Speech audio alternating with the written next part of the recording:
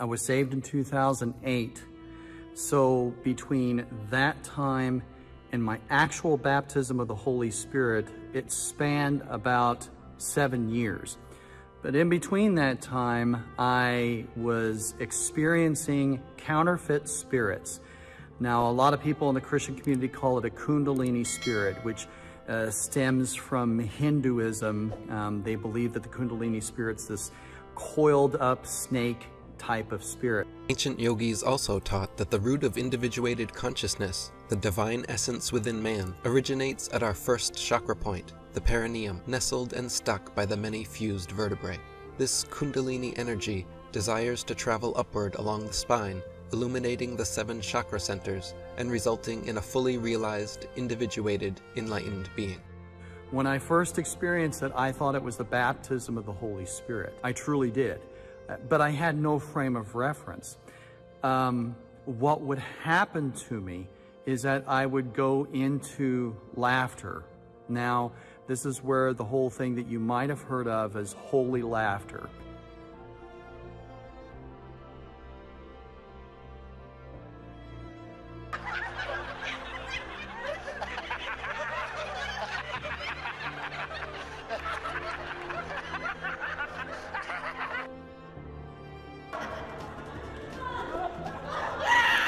Marilah kita selalu ketawa untuk diri, untuk orang lain, ketawa untuk keluarga, menjadi orang kaya, ujung-ujungnya adalah kebahagiaan.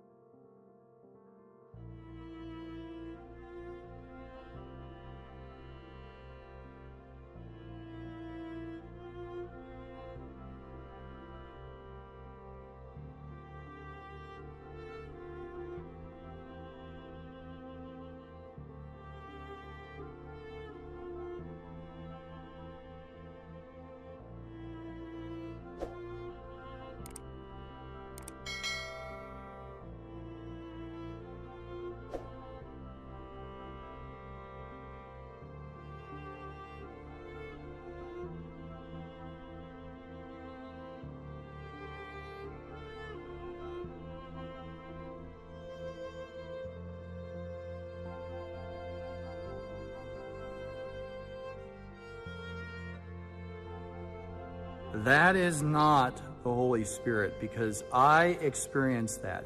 Along with laughter, I got into locked positions.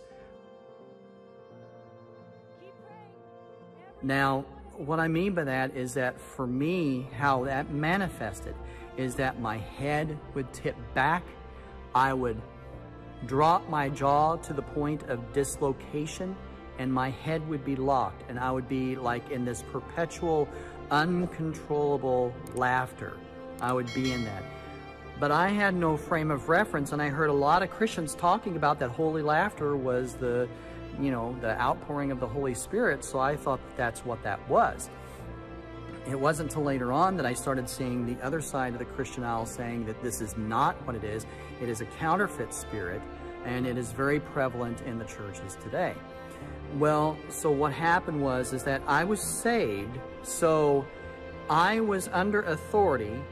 And you look in Mark chapter 16, verses 15 through 18. I had been saved, so I was under authority. So I told that thing to go away. Whatever it was, I didn't believe that you were who I thought you were. This Kundalini spirit. Let's just call it that for the sake of this video. So I told it to go away. It never came back. Much later on, I did get the baptism of the Holy Spirit. I spoke in tongues. Now, if you're watching this video and you haven't experienced the true baptism of the Holy Spirit, you are not going to understand, because we are both coming from a different point of reference, a different experience with regard to this. On the outside, it can look the same. You know, counterfeits look a lot like the original. You see people who have a true outpouring of the Holy Spirit. They have joy and they have all of this stuff that's going on. And it can look like uncontrollable laughter. It can look like speaking in tongues and a lot of manifestations therein. But I'm here to tell you, as one who has experienced this Kundalini spirit firsthand, as one who has experienced and is experiencing the Holy Spirit, they are two completely different things. So we're going to go into what the differences are.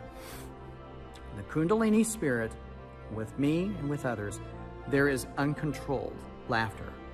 It is based upon sensuality or the experience of the laughter. There is no glory for God, and especially not for Jesus Christ during that experience.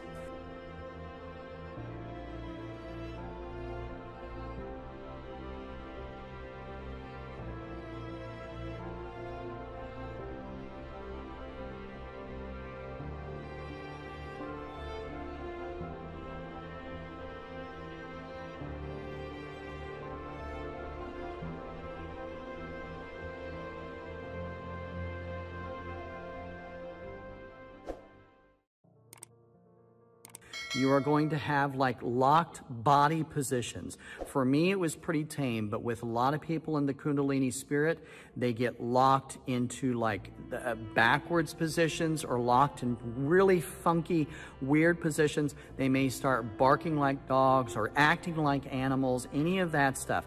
That is this type of spirit, this Kundalini spirit, if that helps you to keep that name. That's what that is. And you are out of control. You are out of control with that. With the Holy Spirit, it's a completely different thing. The Holy Spirit gives glory to God. It gives glory to His Son. It speaks truth. There is nothing in which the Holy Spirit and the experience of speaking in tongues, it doesn't go against the Word. It validates the Word. In fact, for me, speaking in tongues, going into the Word and reading that aloud, it stirs it up. And that's the other thing. I am in control. I am not in any locked positions.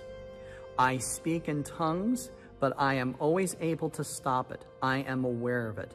I know a lot of people, whenever they hear, if they haven't experienced the baptism of the Holy Spirit, and they hear other Christians talking about it, you may have an idea that, well, that means you're out of control. No, you're never out of control.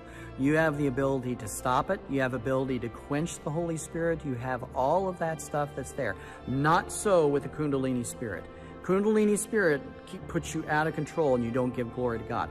Whoa, I just feel like the Lord is saying, just saying that, whoa, there's something in the spirit realm happening. Show over there that, whoa, is causing such a tilling in the ground. Whoa, such a...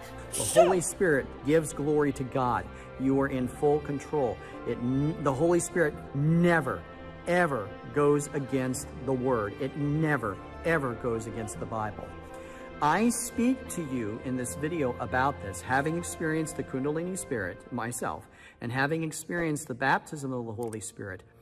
I give this as a warning to any group or any churches that there are counterfeits that are out there. If your congregation or any Christian is experiencing what they call holy laughter or being slain in the Spirit or any of those things, that is not the Holy Spirit. Read in Acts. There are 3 instances. One's at Pentecost.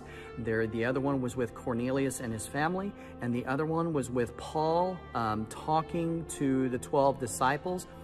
There is always a speaking in tongues. That is evidence. Mark chapter 16, verses 15 through 18. That is there. But the Kundalini spirit, this deceiving spirit, is there to offer up counterfeit. It may look like it, but it is not the real deal. And once you've experienced the baptism of the Holy Spirit, you're able to spot the counterfeits, and you're able to feel whenever it's the Holy Spirit. I mean,